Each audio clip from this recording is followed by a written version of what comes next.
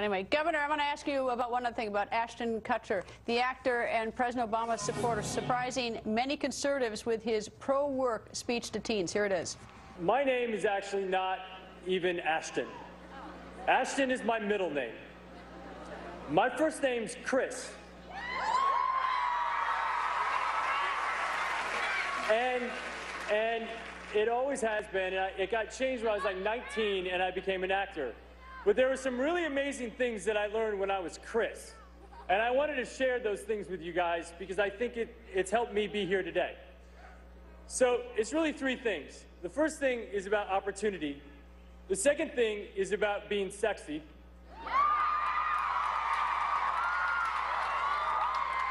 And the third thing is about living life. So first, opportunity. I believe that opportunity looks a lot like hard work. When I was 13, I had my first job with my dad carrying shingles up to the roof. And then I got a job washing dishes at a restaurant.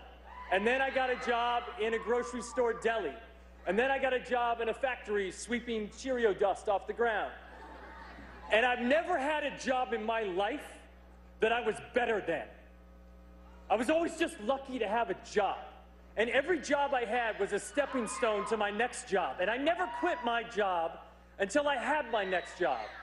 And so opportunities look a lot like work. Governor, your thoughts about Ashton Kutcher's little speech?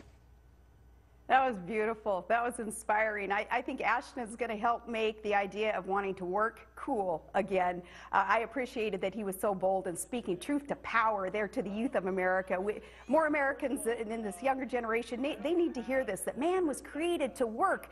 That's where we get our sense of self and this productivity that's so needed, not just economically, but emotionally, spiritually, psychologically in our country. Lifting up the worker. His speech was all about that blue collar, you know, Carhartts and steel-toed boots that so many of us respect. I respected his speech. I hope we hear more of it coming out of Hollywood.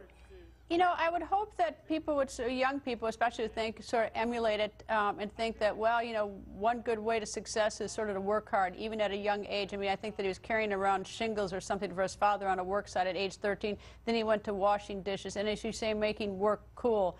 You know, it really does. It would be, you know, I don't know how many families still have chores for their children with the sort of the disintegration of the American family. You know, I would probably have less of that. But it certainly would be a rather helpful thing to our culture if we all developed a, you know, more of a commitment to a work ethic. Of course, I will be a little sarcastic and say Congress is on vacation for a week, and Samantha Power, the ambassador, couldn't make it back for an emergency meeting. So we got a lot of work to do to set examples.